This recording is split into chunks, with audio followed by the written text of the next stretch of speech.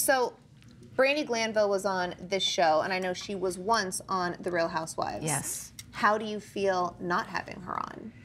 You know, it's really interesting. I think it's been harder to not have her on because she was so easy to play off of, to be honest. She really was. I mean, all you had to do was hit the ball back.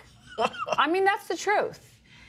She knows that genre. She knows what she needs to do. She plays the game. Whatever it is, it was really easy. So once she was gone, I found that, and I knew that we would all have to create something between all of us, and we all really liked each other. So it made it much more difficult. So in the beginning, even though she's out there and does some crazy things, but don't we all, I missed her. And then I didn't. Because, you know, I really appreciate, you know, more reality-based reality.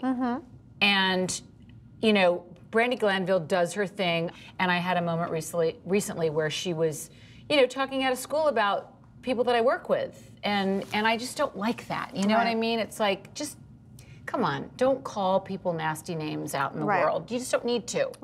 So just to prove how much I love you guys, there's no last call. Get endless rounds of episodes by going to FYI.tv or get the FYI app. And if you want a permanent place at the bar, subscribe right here.